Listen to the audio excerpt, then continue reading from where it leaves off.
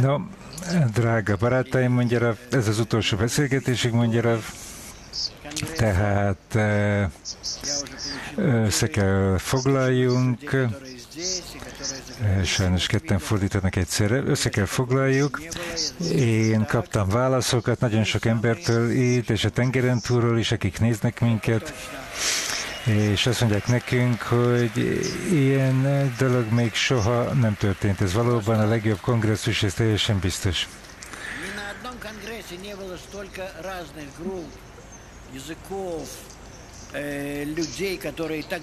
Egyetlen kongresszus sem volt, ahol ennyi különleges ember, ennyi különfajta ember, különfajta nyelvek, hogy ennyire különbözőek lennének egymástól. Nem volt még ilyen kongresszus, ilyen vegyes emberekkel egy helyen, ahol mindenki összegyűlik, sok-sok külön országból, külön nyelvekkel, és ez egy hatalmas eredményt volt, és én nagyon boldog vagyok. Őszintén szólva, én nem vártam egy ilyen érettséget, egy ilyen megértést, egy ilyen felelősséget tőletek, hogy ennyi különböző ember, különböző nyelven.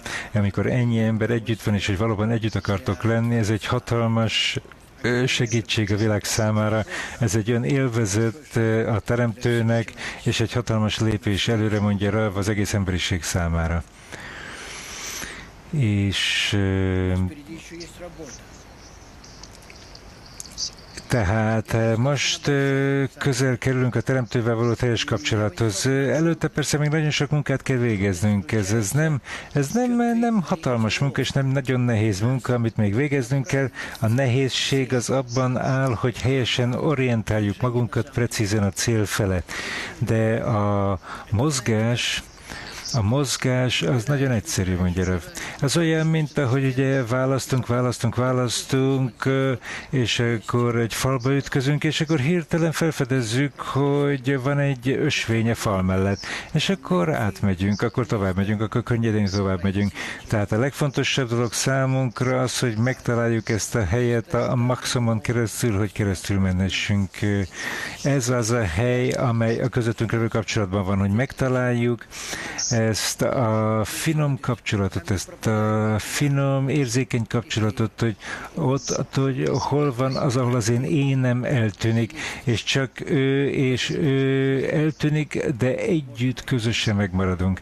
Tehát ez az, ahol mindenkinek az éne eltűnik, és ezzel a közös énnel, közös mivel képesek vagyunk behatolni könnyedén, puhán, mint a kés a vajban, képesek vagyunk átlépni a közökvető világba. Ahogy ezt a Balaszulam írja, hogy ez ő álma, az, hogy áttörjön ezen a vasfalon, ezt a vasfalat áttörje, amely elválaszt minket a spiritualitástól, hogy áttörjük ezt a vasfalat, és hogy ugye ez a vasfal, ami bonyolultságot okoz, ez ami értelmetlen, üresnek és rövidnek készít az életünken. Tehát az ösvény az ott van, az kicsiny, nagyon keskeny, és tudjátok mi az?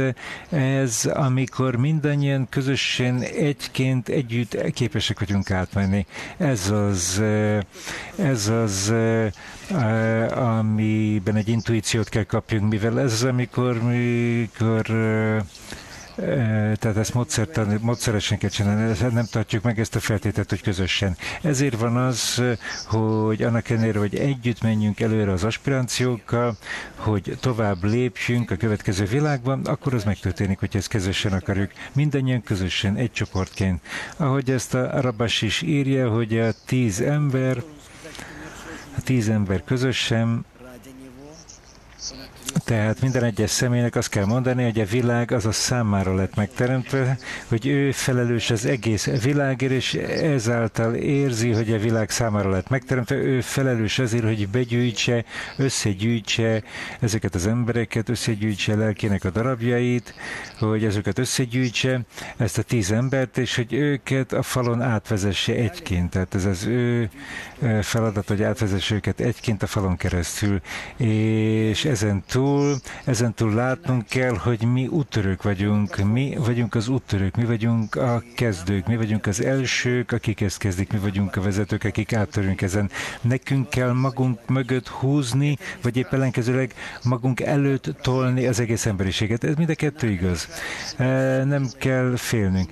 Ez a probléma, ez ugyancsak megoldódik alapvetően nem az erő, vagy az erősség által, vagy a széles terjesztésen keresztül, hanem a szívünkben oldódik meg. Hogyha mindannyian együtt vagyunk, mindegy ezt a kavalabölcset elmagyarázza, egyetlen rendszerben, akkor az elég ahhoz, hogy mi a rendszerbe belehelyezzük a helyes aspirációkat, mivel az egész rendszer, ez egy amorf rendszer, összetörve, semmi nincs belül, semmilyen komoly iránya nincsen. Az emberek nem tudják, hogy hol és mit és miért. Hogyha mi egyszerűen végrehajtjuk a szintiszta aspirációkat ebben a rendszerben, akkor hirtelen mindenki felébred, és ugyanabban az irányban halad majd.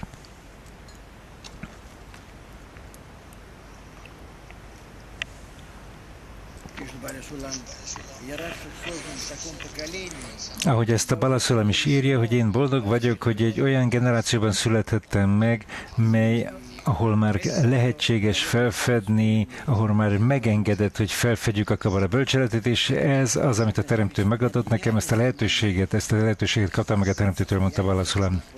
És ez a lehetőség, ez nem az én zsenialitásomon múlik, hanem a helyzeten múlik, hogy a generáció készen áll.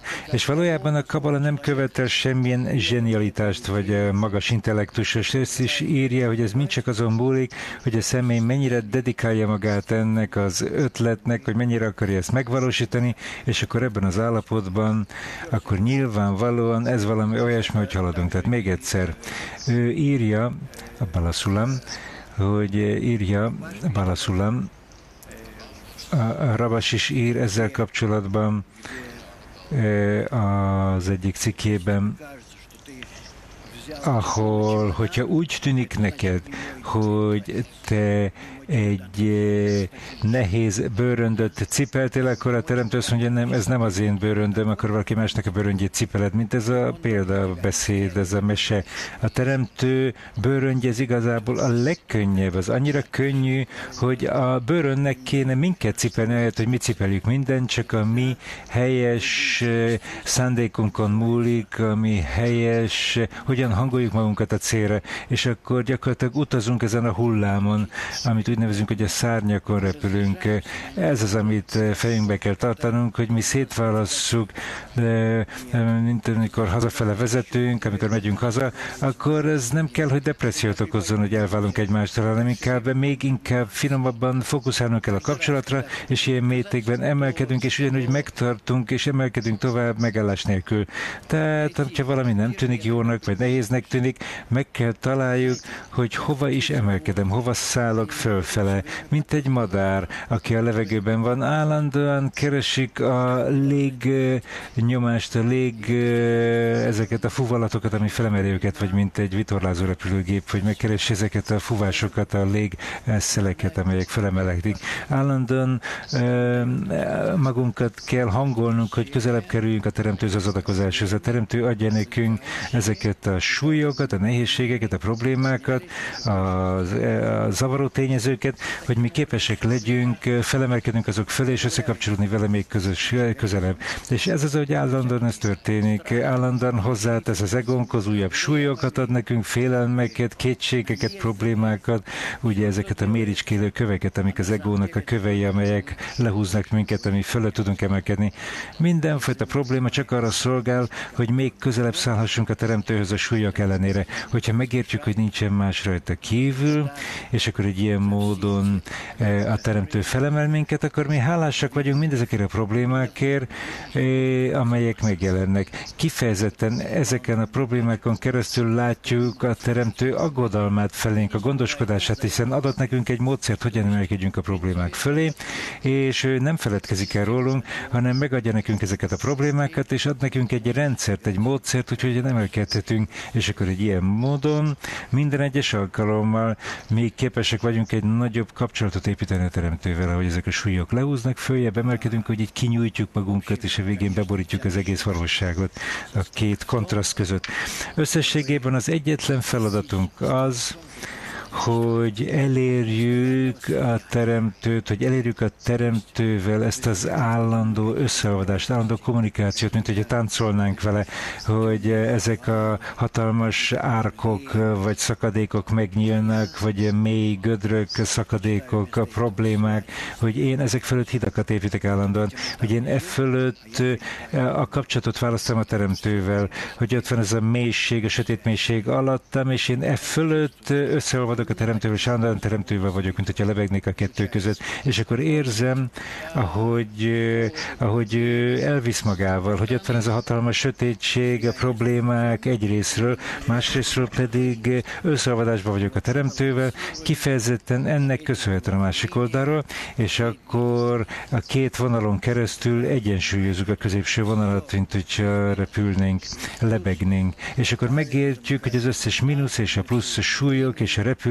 az mind helyesen irányul ránk, és akkor a középső vonalon képesek vagyunk helyesen haladni, kifejezetten a plusz és a mínusz között, mint az elektromos áram. Megadja nekünk a haladás erejét. Mi nem szabad, hogy ezt elfelejtsük.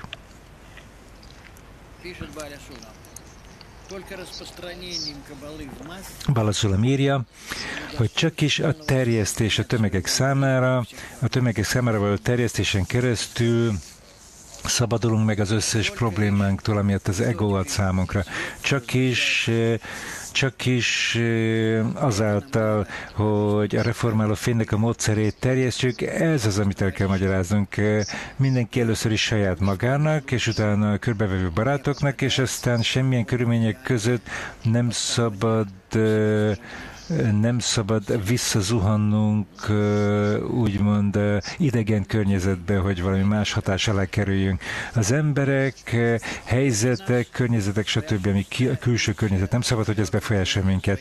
Megvan a saját küldetésünk, a saját környezetünk, a saját forrásaink, nekünk ezeket kell felhasználnunk, a saját forrásainkat. Ne zavarjuk ezt össze semmi másra, nem szabad, hogy összekeverjünk módszereket.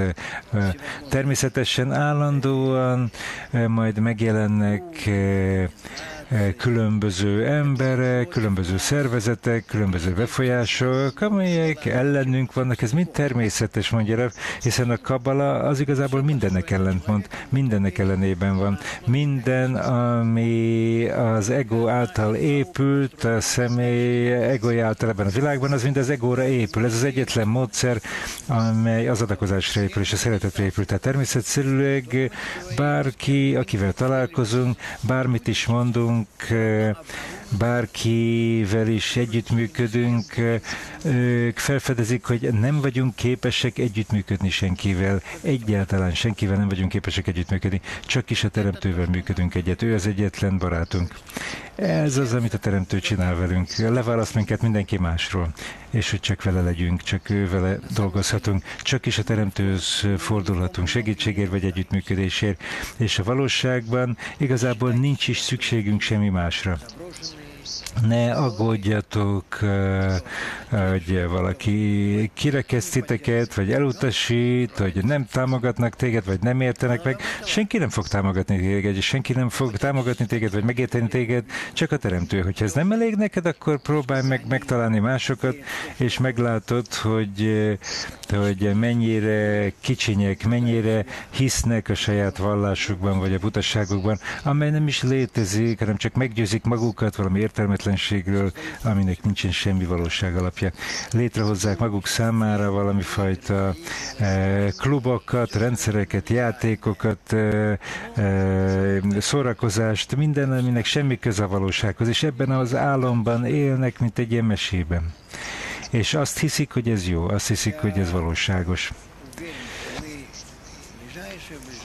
Én biztos vagyok abban, mondja Rav, hogy nagyon hamarosan mi majd meglátjuk, hogy miről is beszéltünk az elmúlt 15 év során, hogy a válság az egyre szélesül, egyre mélyebb lesz, elkerülhetetlen, és meg kell mutatni az emberiségnek, meg kell mutatni az emberiségnek, hogy mennyire értelmetlen az emberiség eddigi fejlődése, ez az egoisztikus fejlődés mennyire értelmetlen, hogy mennyire nem is bízhatunk a saját intellektusunkban vagy a szívünkben, hanem csak is a spirituális emelkedésben bízhatunk, csak is ebben az útban, amit mi választottunk, vagyis amire ide vezettek minket.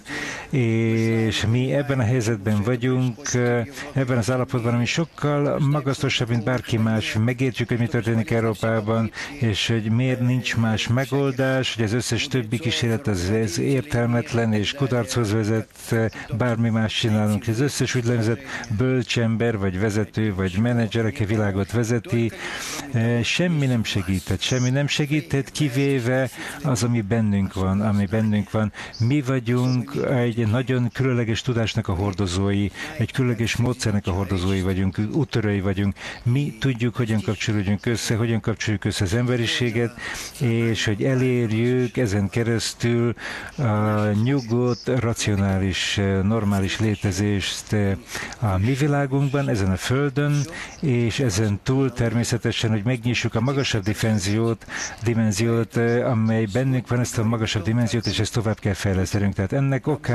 ennek okán ma arról beszélünk, hogy hogyan fogunk dolgozni. Holnaptól kezdve hogyan kezdünk el dolgozni effektíven a gyakorlatban.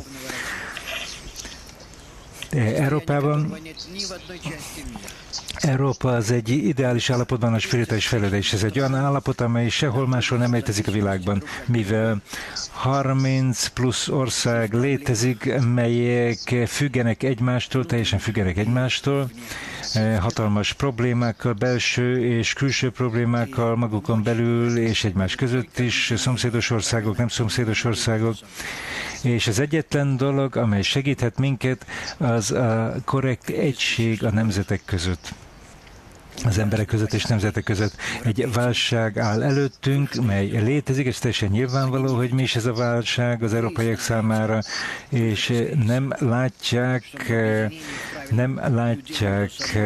a megoldását a válságnak, nem látják, hogyan lehet ezt a válságot megoldani.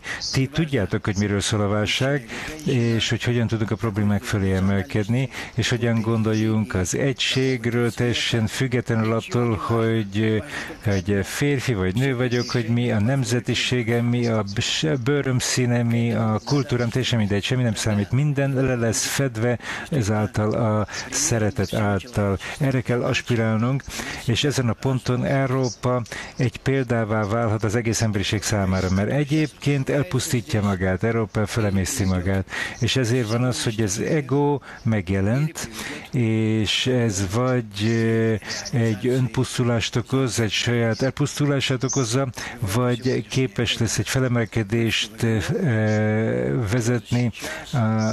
Ma Európa, ami korábban az ősi Babilon, ezt jelképezi ma Európa, és ma képes korrigálni magát a 3500 vagy 700 év után, ugye Ábrahám idejétől számítva.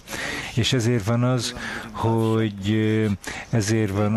hogy mi az európai barátainkon múlunk, segítünk titeket mindenben, de éreznetek kell, hogy a kezetekben van a tudás, a módszer, az erő, a teljes támogatásunk és a remény.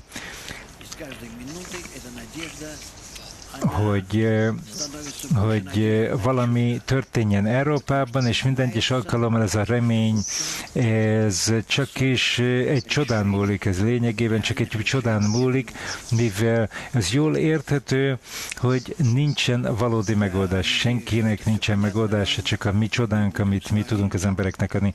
Én remélem, hogy ez nyilvánvaló mindannyiatok számára, és hogy mi megszervezzük magunkat, és együtt képesek leszünk ezt megoldani. Közösen megszervezzük magunkat, és megoldjuk. És most egy kérdés. Van egy kérdésem a tízesek számára.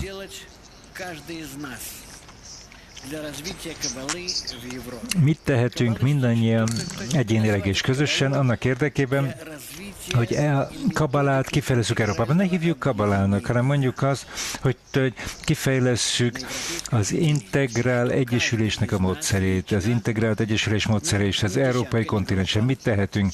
Mit tehet mindegyikünk, nem tízes, nem csoport, hanem mindegyikünk személyesen, egyénileg is. Mit tehetünk egyénileg annak érdekében, hogy kifejlesszük az integrált egyesülést Európában. Kezdjétek erről beszélni. Én szeretném, hogy később minden egyes csoportnak a reprezentációja felálljon, képviselője felálljon, és elmagyarázza nekünk, hogy milyen következtetéshez jutottatok el.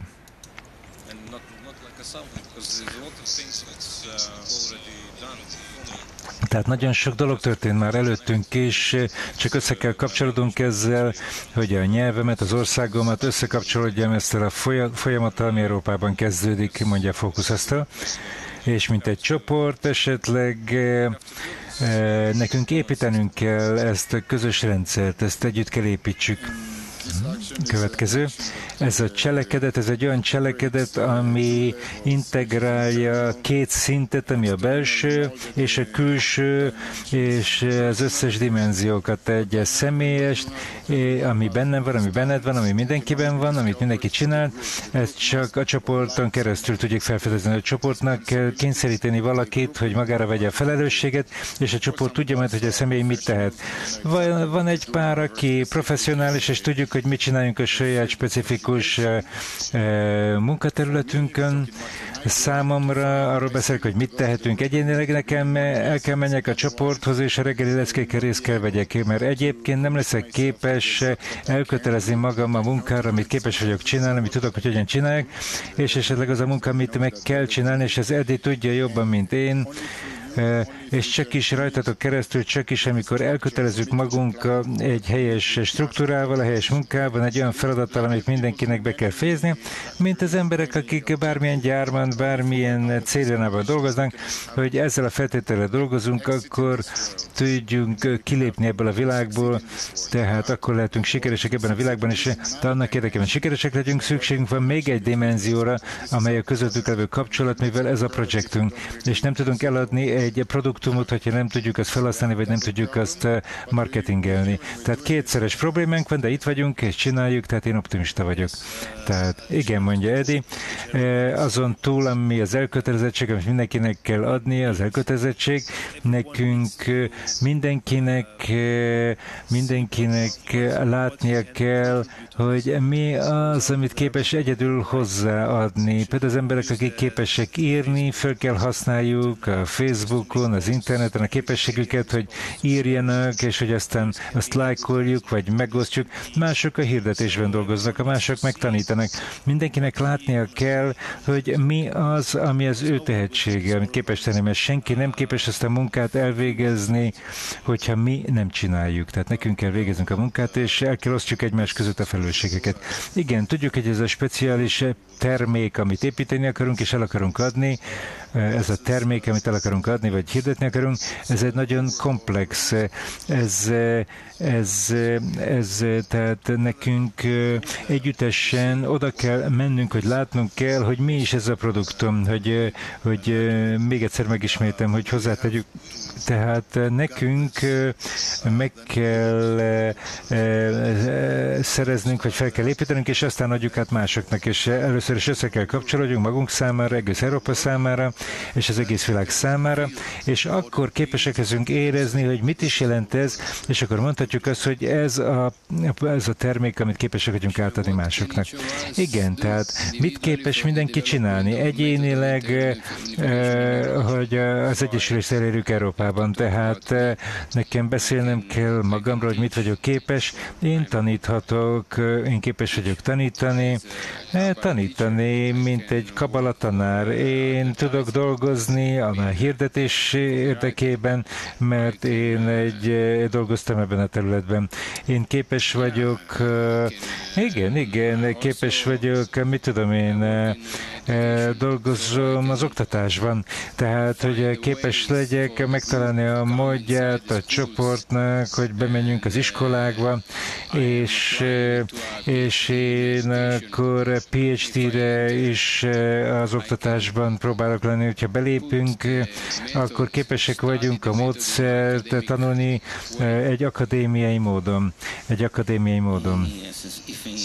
Igen, tehát hogyha beszélnünk kell arról, hogy magunkról személyesen, hogy én konkrétan mit tudok csinálni, akkor először is mi megmaradunk kabalistának.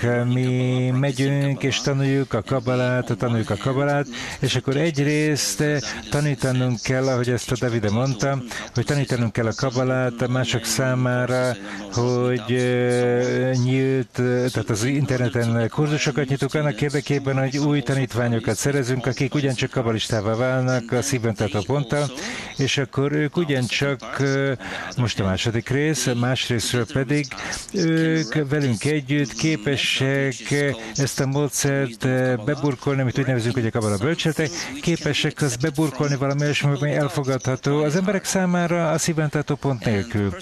És akkor személyesen én úgymond egy alapítója vagyok, mondhatjuk, hogy egy szervezetnek, de mondjuk azt, hogy szervezet, oké. Tehát, hogy van tapasztalatunk, amikor a művészetekben, tehát mi próbáljuk ezt a kapcsolatmódszerét, a kerekasztalokat és így tovább, de ez mind a művészeten alapul, és ez nagyon jól működik. Ez az egyik módja, hogy ez működik. Következő, amit én szeretnék csinálni, amit én csinálok majd, az, hogy jelentkezem a tanítókurzusra, hogy kabalát tanítsunk, vagy az integrál oktatást tanítsuk, mivel én azt hiszem, hogy ez nagyon fontos, azt hiszem, hogy képesítést kell kapjunk ezzel a tudással, tehát, hogy tanárok lehessünk, anélkül, hogy egyetemre menjünk. Tehát mondhatjuk azt, hogy oké, tanultam otthon valamifajta könyveket, akkor miért kell nekem még iskolába nem? Tehát kell, hogy kapjunk egy jogosítványt, és ez jó a szervezet számára is, hogy mutassuk, hogy milyen jó tanárai vannak, hogy milyen fajta tanáraik vannak, és hogy igen, tehát, hogy felkészüljünk, hogy készen álljunk erre a fajta az aktivitásra. És ezen túl én fordítok, már 6-7 évet fordítok, és fordítom a fordítás, mivel ez a szimultán fordítás, ez nagyon jó. Oké, szinkrofordítás. Következő, én azt hiszem, hogy ez két részből áll. Az első rész, ez a reggeli lecke, és hogy személyesen mit tudok csinálni, az, hogy megtartjuk a kereteket, a keretem a reggeli leckén, a csoportban, és a második rész, ez a terjesztés. A második rész, amit képes vagyok csinálni, igen, tehát, hogy tanítsunk másokat, hogy vonzunk még több barátot a szívben tartó pontokkal. Tehát az első lépés, amit tennünk kell, az, hogy lássuk, hogy ez a csoport, hogy megtartjuk ezt a részt, megtartom a napi keretemet, és amikor ez nehézé válik, akkor én kérem a csoportot, hogy a csoport támogasson. Tehát igen, ez a két részből áll. Tehát dolgozunk a csoportban, és terjesztünk a csoport segítségével. Következő.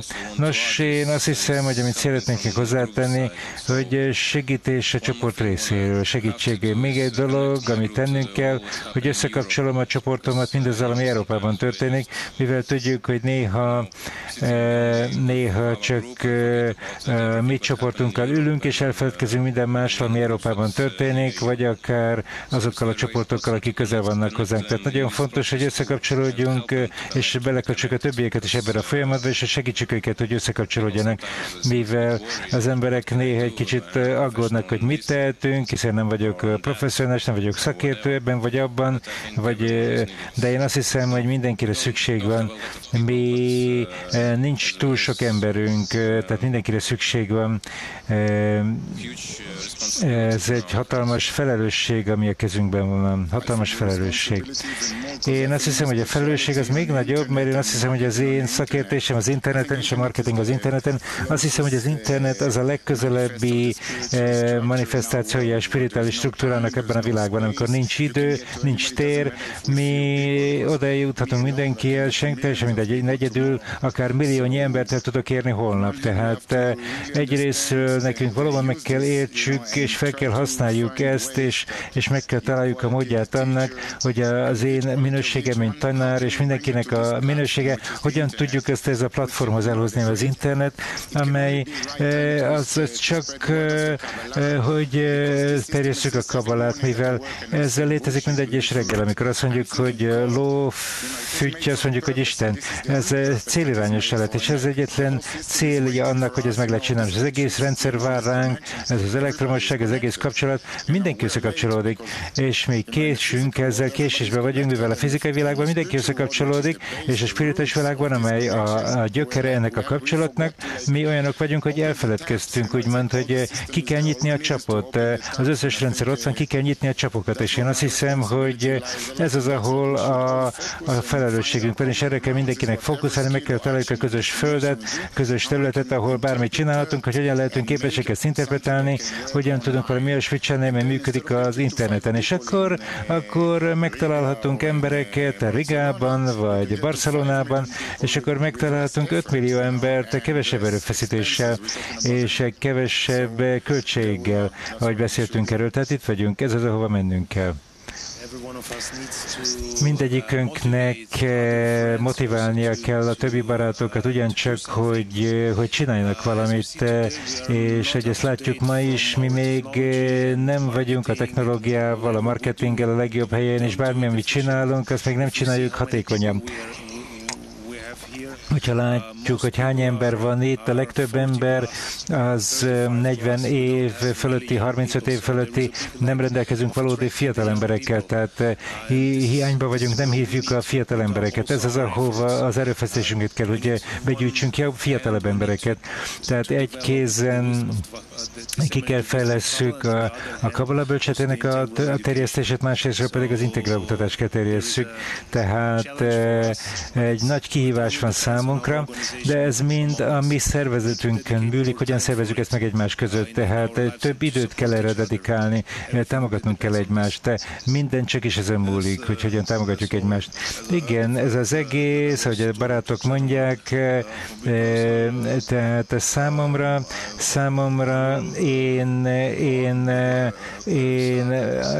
megyek azzal, amit elkezdtünk, és amit korábban csináltunk, korábban, az, hogy megszervezzünk, hogy szervezzünk, hogy jobb struktúrákat építsünk, hogy tanítsunk, ez nyilvánvaló, de hogy európai szervezetet építsünk, egy tanulócentrumot, hogy megszervezzük mindezt, és akkor képesek vagyunk ezt a puzzle-t összerakni. Tehát ez lesz az én legfontosabb munkám a jövőre, és én azt hiszem, hogy ez fontos számomra, ez a legfontosabb számomra ez a legfontosabb, a legsikeresebb munka. Tehát ezzel folytatjuk. Amikor én Izraelbe mentem, hogy ottan képezzenek, én közel voltam a Moshe Admonihoz, a Moshe Admonival dolgoztam, csak hogy felkészüljünk a kongresszusra. Ő készültette a kongresszus, nem is tudom, melyik kongresszus volt, ez nem a mostani kongresszus, és mellette voltam, néztem, hogyan dolgozik, hogyan szervezi a barátokat, a találkozókat, hogy döntéseket hozzon, és ez a folyamat az ugyanaz volt, amit mi csináltunk. Tehát ő megpróbált minket segíteni a Wetzleri kongresszusra, és ez, amit csináltunk, amikor Izraelbe mentünk, akkor elkezdtünk, ugye felelős voltam a zsidó terjesztésért, és akkor a dolgok elkezdtek működni nagyon jól. Azért, mert én csak másoltam, amit a Moshe csinált, azt követtem. Megtartottam azt a módot, ahogy a Moshe megszervezte magát, ahogy ez működött neki. Tehát ez a lényeg, azt hiszem, ez, amit csinálnunk kell, hogy tanuljunk Izraelből, tanuljuk meg, hogy az izraelek hogyan dolgoznak, hogy tanuljuk meg a módszertől, hogyan menedzseljünk, hogyan irányítsunk, hogyan dolgozunk a bordon, az európai bordban is. Én látom, hogy fel kell használjuk ezt a módszert, mint moderátorok, kérdéseket csinálunk, megcsináljuk, amit a barátok csinálnak, de én kérdezem a kérdéseket, én vagyok felelős. És én ezt akarom, hogy te hozzál döntést, a körben csináljátok döntést, de én hozom a kérdést. Tehát amit csináltunk, ez a feladat, ez a tovább és a szervezés, hogy moderátorok legyünk, vagy instruktorok. Igen, mit tehetek még hozzá? Raf.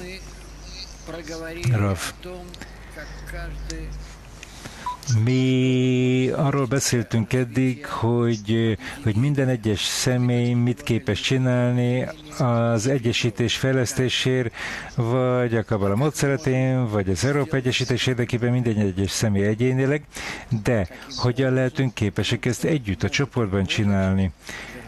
Hogyan lehetünk képesek, hogyan lehet képes a csoport dolgozni annak irányában, hogy terjesztje az integrál egyesítésnek a módszerét Európában. Hogyan látjátok a csoportotokat? Hogyan látjátok a csoportot, amely ezen a módon dolgozik majd az integrál egyesítés érdekében? Minden egyes csoport egyelőre külön-külön a saját területén. Ugyanolyan módon, ahogy beszéltünk arról, hogy minden egyes személy egyénileg az egyesítés fele, az Európa egyesítése fele, most pedig arról beszélünk, hogy minden egyes csoport abba az irányba, hogy dolgozzunk az Európa Egyesítés érdekében. Beszéljünk arról, hogyan tudjuk ezt csinálni. Képzeljük el, hogy mi vagyunk a csoport, képzeljük el a csoportunkat, aki majd képes helyesen dolgozni. Tehát valóban, hogy megmentsük Európát, Oké, kezdjünk bele.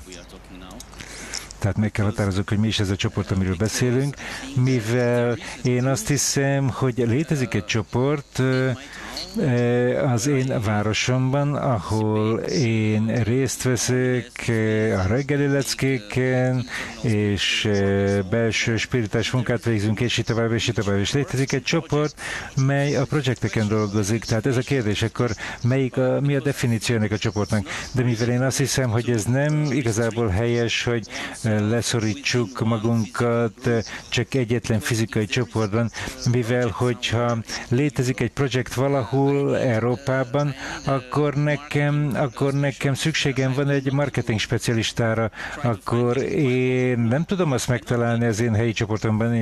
Én tudom, hogy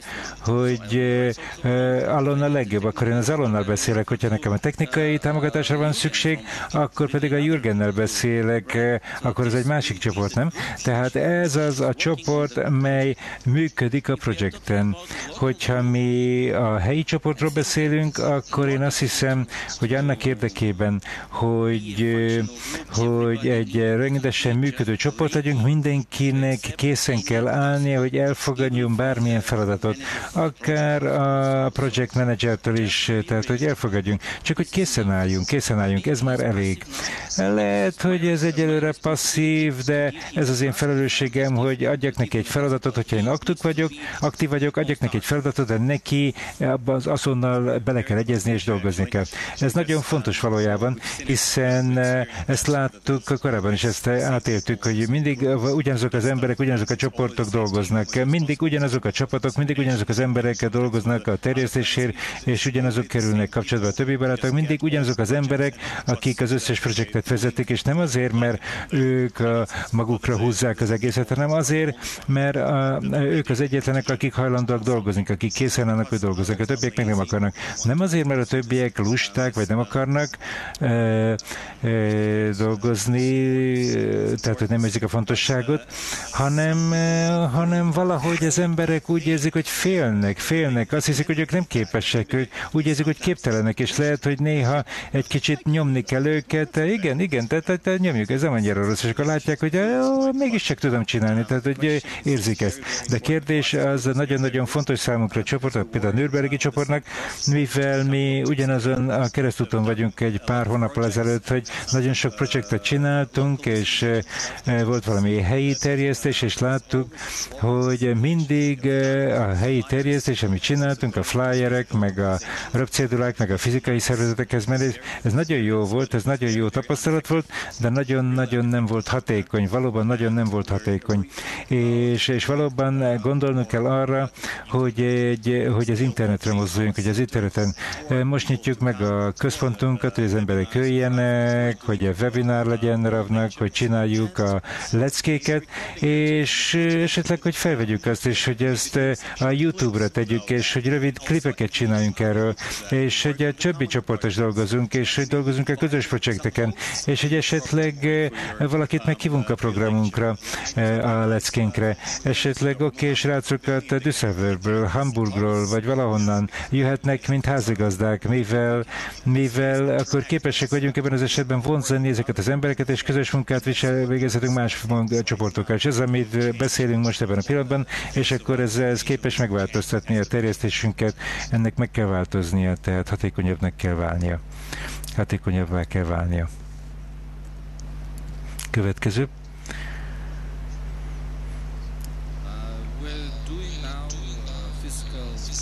Mi most csinálunk fizikai kampuszt, kabalát tanítani, igen, fizikai kampuszt a Vilniusban, Litvániában, litván nyelven, és mi lefordítjuk azt más nyelvekre a Zoomon keresztül, tehát 3 hónappal ezelőtt mi Odasszában voltunk, és ott részt vettünk a leckéken, és most van 4 barátunk, akik képesek leckéket adni, fizikai leckéket adni, és mi meghívjuk az embereket, mi keressük a lehető legjobb módját annak, hogyan hívjuk meg az embereket Litvániából a centrumban, mivel 4 centrumunk van a Litvániában, és a Vilnius, és mondják a Kaunas, a többit, és most ez nagyon jó, az emberek jönnek, és én nem tudom, hogy hogyan terjesztés az interneten, én nem vagyok nagyon szakértő ebben, de látom, hogy a fizikai kampusz az mennyire nagyon fontos, és hogy ott van egy csoport, és szükségünk van arra, hogy elkezdjük, hogy tegyük a feladatunkat, és hogy példát adjunk a többi barátnak. Tehát nagyon fontos, hogy példát mutassunk. Következő. Nos, én nem tudom, nagyon sok barátunk van, akik dolgoznak különböző projekteken, tehát ez azon múlik, hogy Európa mit kér tőlünk, tehát hogyha az emberek hiánya, akik, mit tudom én, nincs elég ember, ha jól értem, amit mondani. Pravodjit. Nos, tehát, hogy mi történik?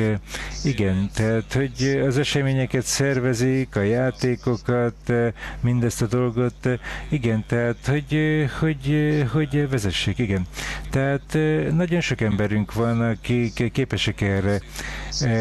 Tehát az egyetlen probléma az a nyelv a nehézség, ezt csináljuk litvánul vagy oroszul, de nem sok ember beszél angolul egyelőre, mivel, ahogy ezt a Gadi mondta, az ifjú generáció az beszél angolul, de az öregek csak oroszul beszélnek, mint második nyelvet.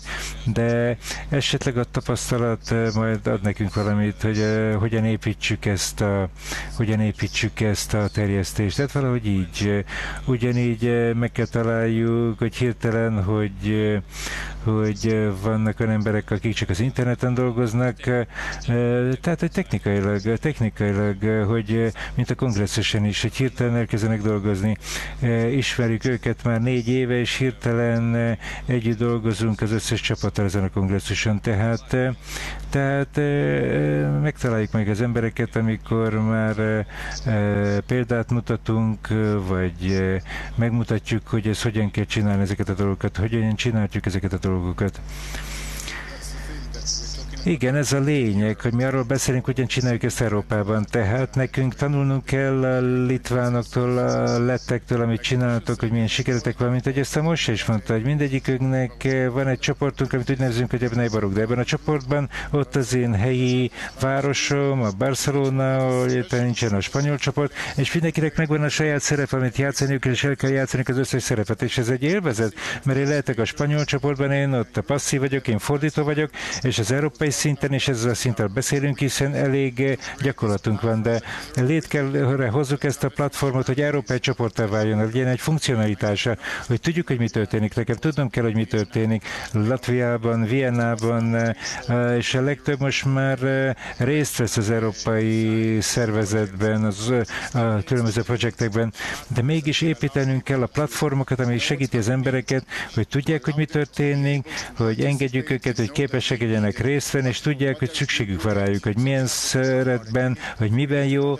Nem csak az, hogy tudjuk, hanem tudnunk kell, de ismerniük kell, hogy szükségünk van rájuk, és hogy hogyan tudjuk őket kapcsolatba lépni. A kommunikáció a legfontosabb. Össze kell kapcsolódjunk a csoportok között, és akkor ezen a kapcsolaton keresztül egy rendszert kell építsünk, hogyha ez személyes vagy technikai, teljesen mindegy, de segítse az összes barátokat, hogy képesek legyenek részt venni az európai cselekedetben, mivel nagyon sok dolgot duplán csinálunk, és akkor képesek vagyunk egyszer, mi fordítunk különböző szervezetek számára a világban élő kurzusokat, különböző forrásokból, ami 14-15 nyelvre van lefordítva. Tehát rendelkezünk az erővel, a technikával, tudjuk ezt, csak össze kell raknunk ezeket a részeket és a képességünket. Tehát elnézést, hogy sokat beszéltem.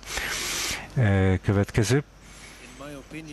A véleményem szerint mindenki közülünk, a véleményem szerint a problémánk az, hogy csak egy pár ember az, aki valóban dolgozik, és nagyon sok ember azt mondja, hogy én nem vagyok képes, mit csináljak, nem vagyok erre képes, és ők passzívak, ők jönnek a kongresszusra, de igazából passzívak maradnak, és ez a mi elkötelezettségünk, hogy mindenki számára megtaláljuk azt a dolgot, amibe berakhatja a puzzle, a kirakós játék helyét, mivel csak is akkor, amikor mindenki beleteszi, amit képes, hogyha dolgozik a többiekkel, ez a spirituális haladás. Én tudom, hogy a csoportunkban például mi megpróbálunk kerekasztalokat csinálni a zsidó közösségekben, és vannak olyanok, akik leckéket adnak a németül, mások képesek oroszul leckét adni. Tehát mindenkinek megvan a technikai emberek, és mi megpróbálunk összekapcsolódni Európában, hogy megtegyük mindezt, amire képesek vagyunk. Vannak, akik könyveket fordítanak. Tehát mindenkinek meg kell találnia azt, amit valóban képes csinálni. Ez fogja majd a csoportot összerakni. Ez meg kell, hogy legyen a vágy arra, hogy másokat továbbfejlesszünk. Tehát szükség van arra. Oké, tehát megkérdezzük, hogy mit képes a csoport csinálni. Nem tudjuk meghatározni pontosan, milyen csoportról beszélünk, tehát meg kell tegyük a legelső dolgot, amit mondtunk, tehát először is építenünk kell a platformot, ahova elhozzuk ezt a csoportot, hogy működjön, az összes csoportot, teljesen mindegy, hogy mit értünk az alatt a csoport, és ez a platform, és emlékeznünk kell, hogy ez lehet egy év, ez, mit tudom én, ezt hallottuk a RAF-tól, tehát van egy platform, tehát hogy ezt meg kell építeni. És akkor a csoport már képes, akkor majd tudjuk pontosan, hogy a csoport hogyan képes segíteni működni, mert akkor már van már kommunikáció, akkor több barátunk van az összes csoporttól, tehát segítenünk kell. Tudjuk, hogy mit képesek csinálni, és hogyan tudnak segíteni, és úgy féltékenységet látjuk egymástól, és akkor képesek leszünk vezetni az összes csoportot a nagyobb fontosságra, a nagyobb munkára ebbe az irányba.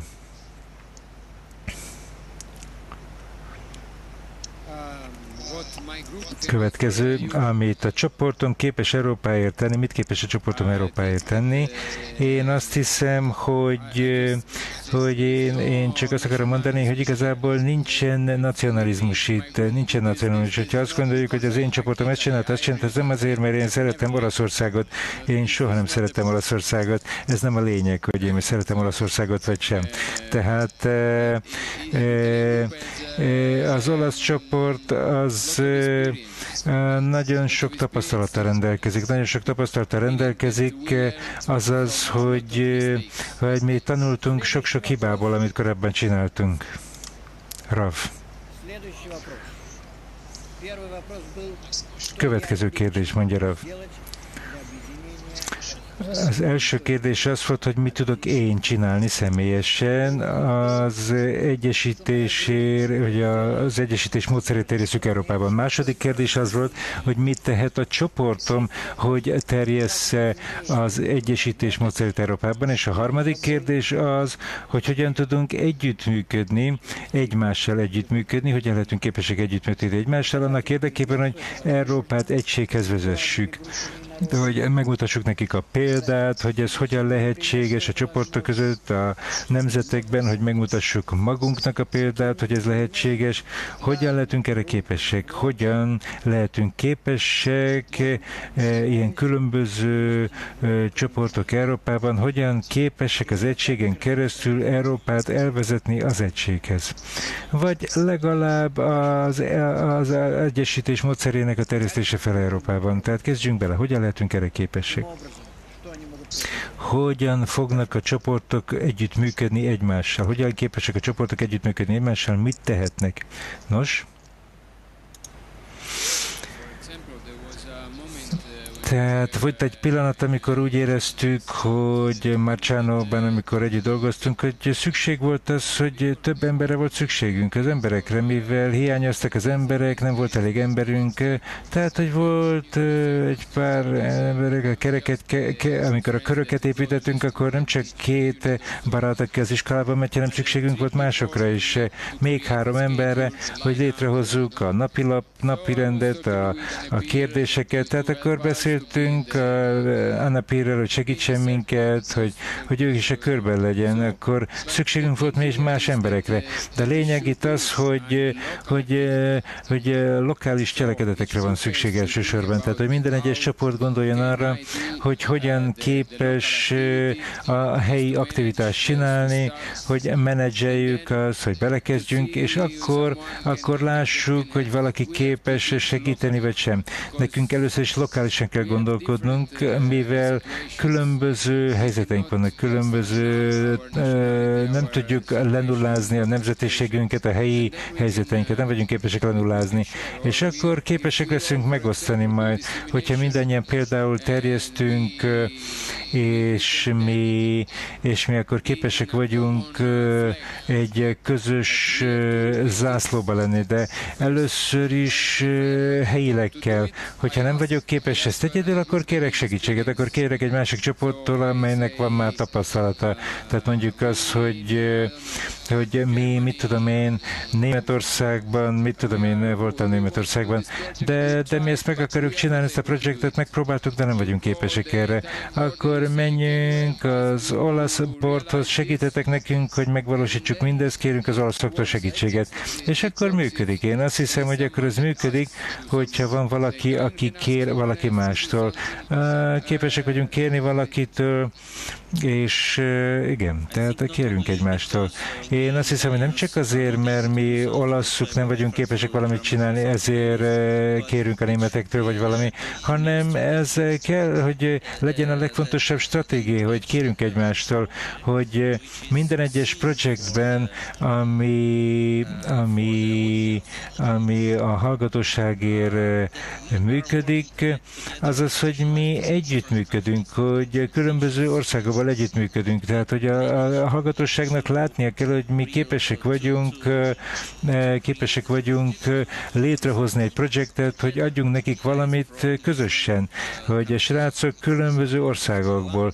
Például ez nem integrál oktatás, de Francesco megemlítette, majd ráfelejtettem, hogy Francesco és Giuseppe fölhívtak engem, hogy oké, csináljunk egy élő kampuszt, csináljunk egy leckét a Skype-on keresztül. Tehát meghívtak Skype-on keresztül. Nem azért, mert nem képesek egyedül egy jó leckét adni, nem azért, mert én valami szuper szakértő vagyok, hanem ezt a tanítványnak adta az érzést, hogy ők nincsenek egyedül, hanem hogy ez lehetséges összekapcsolni a különböző nyelvekből, országokból, és képesek összekapcsolni a barátokat, akik specialisták, akik képesek átadni azt, amit ők el akarnak adni a tanítványoknak.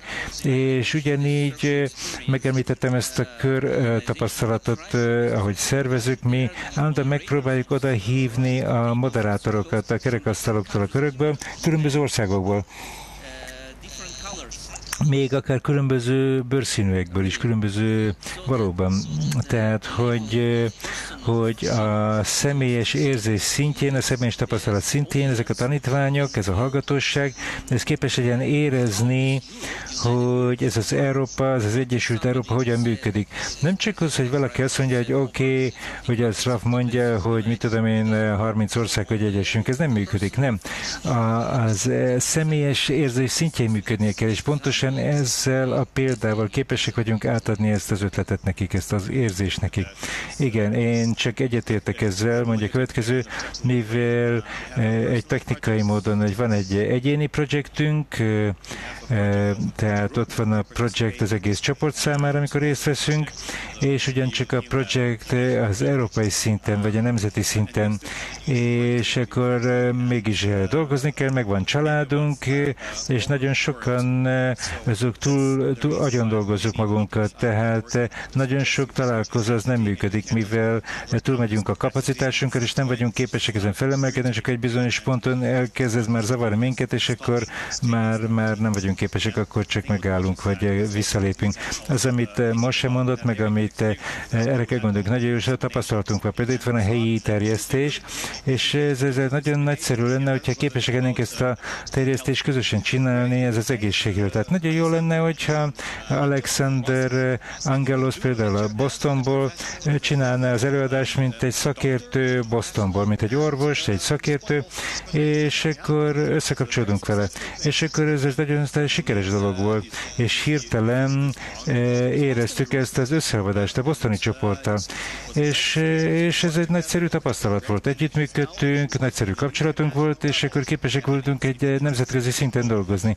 És ez jön, az emberek a kampuszba, akik jönnek a terjesztésbe, ők lenyugosztja őket, hogy ott van egy orvos Bostonból, aki időt szakított, mit tudom én, más szín, vagy egy másik országból. Tehát látjuk az esemény fontosságát, hogy ez felemeli az esemény fontosságát hatalmas mértékben. Igen, egyetértek, hogy helyileg kell dolgozzunk, egyrészt helyileg kell dolgozzunk, de ugyanakkor, tehát hogy helyileg kell dolgozzunk, de ugyanakkor globálisan is dolgoznunk kell. És amikor globálisan dolgozunk, globálisan nekünk nagyon fontos, tehát föl kell használjuk a barátainkat, használnunk kell, amit képesek vagyunk csinálni. Például, hogyha van egy leckém, és ebben a leckében én nem tudok meghívni valakit Olaszországból, vagy ez nem számít, hogy milyen országból. Tehát, hogy megosszuk a tapasztalatainkat, hogy megosszuk, és hogy felemeljük a fontosságát a leckéknek. Tehát ez nem is számít, hogy minek, de hogy ezt megcsináljuk. Igen, tehát hogy valami a természetünkből. Néha nagyobb benyomást kapunk az emberekből, akik az Amerikából vannak, vagy Oroszországból, tehát az nem ad nekünk nagy benyomást, hogyha valaki ki mellettem van. Ez az emberi természet, ezt képesek vagyunk ezt felhasználni. Persze ez jó, hogyha ezt felhasználhatjuk. És én azt hiszem, hogy mit tehetünk, mi lesz a termék, mi az a termék, amit adunk, mi az a termék, amit akarunk. Tehát az integrál egyesülés, ez az integrál egyesülés, mivel ez az integrál egyesülés, ez a termékünk. Tehát igen, tehát hogy állandóan csak erre gondolunk, erre a kongresszusra gondolunk például, és akkor lehet, hogy valamit csinálnunk kell, mint ez a kongresszus, de más emberek számára. Mit tudom én, egy nap workshop, amikor átadunk valami jogosítványt, és akkor összekapcsolódunk, meg kell találjuk a megoldást. Én azt hiszem, hogy vannak ilyen pontok, amiket felhasználtunk, mint amikor nézzük a kongresszust, és az összes többi ember tudja, hogy belül szeretnék érezni ezt a melegséget, hogy hogyan csináljuk, ezt még nem tudjuk, de képesek vagyunk valahogy ezt megoldani esetleg. Tehát, hogy valahogy gondolkozunk el egy ilyen módon.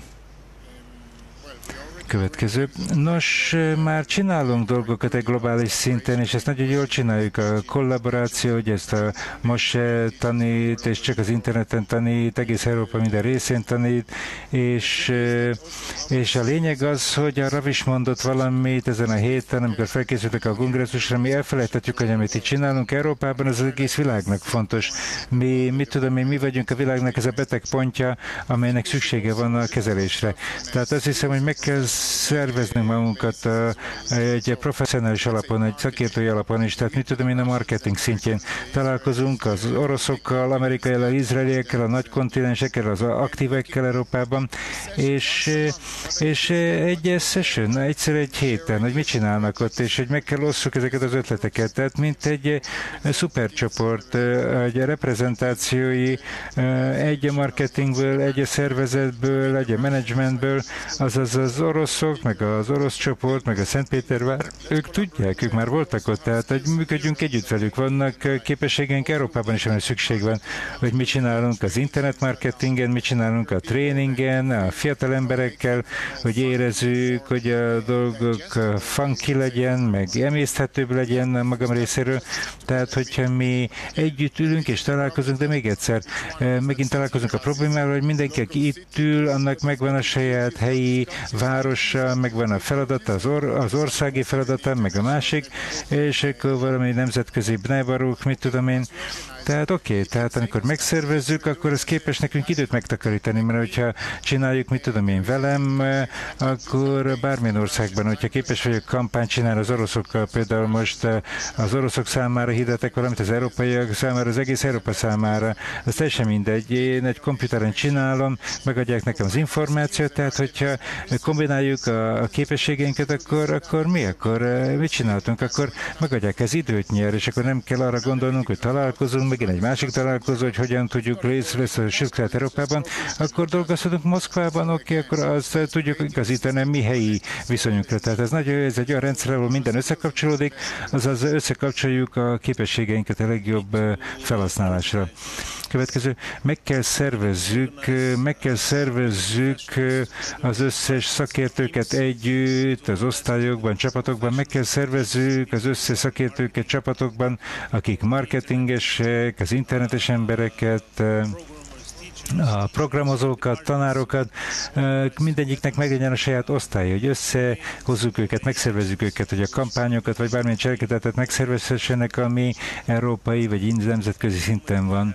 Ebben a pillanatban vannak ötleteink, meg mi megpróbáljuk kifejleszteni ezeket helyileg, vagy eredetileg, de az egyetlen dolog, ami működik, az a tanulócentrum, hogyha van valami kampányunk, akkor az európai szinten mindenki részt vesz ebben, de meg kell szerveznünk ezt számtalan irányban egyszerre, tehát ezen az európai szinten is meg kell oldjuk ezt.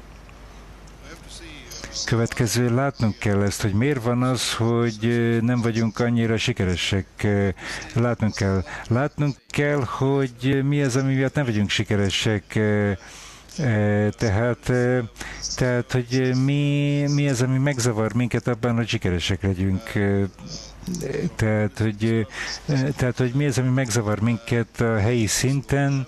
Tehát szükségünk van a helyi szintre, ez nyilvánvaló, de ugyanakkor fel kell emelkednünk az összes apró dolog fölé, ami ott van. Nekünk össze kell kapcsolódnunk, itt a publikumunk, a saját barátaink, azokkal együttműködünk, de ugyanakkor